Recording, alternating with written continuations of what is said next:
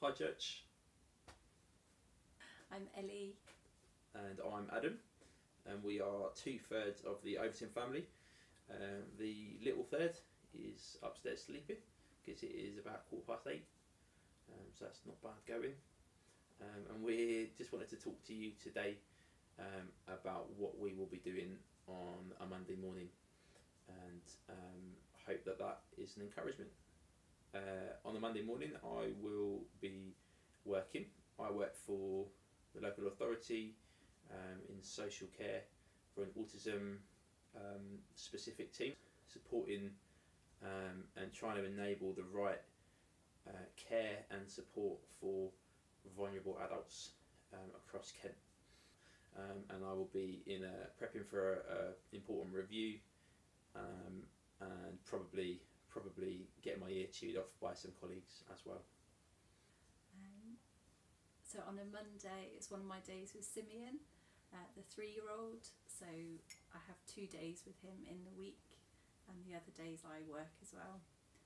So on our Simeon days, Simeon mummy days, we have lots of fun. We might build Lego, dance around, play, do superhero things, all that stuff that Simeon likes to do.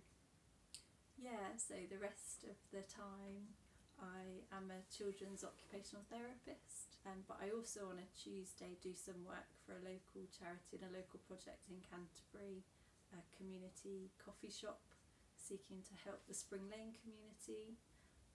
Unfortunately, COVID has obviously really affected that work, so I'm not able to do that at the moment and furloughed from that job at the moment, and just trying to think about the future of that project and what might happen this year. And how has God been using you or encouraging you at work? To have an opportunity to affect something positively, and I am grateful for the opportunity God has given me to do that. I do have one colleague in my team who is also a Christian, and it's encouraging that we can sometimes just talk about things that are difficult and offer to pray for each other. That's really nice. And I have kind of daily conversations with a couple of my colleagues who do the same job that I do. So yeah, I hope and trust that I can be an encouragement to them throughout the week and throughout what's been a tough year. So Simeon's at an age where he's learning a lot about the world and himself and us and of course God. So Adam and I both have got a responsibility in helping him learn about God and how much God loves him.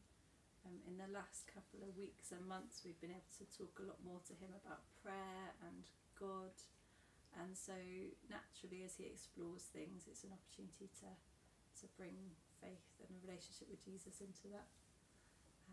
We often use worship music as a way of thinking about what God's like and have fun dancing and singing as well.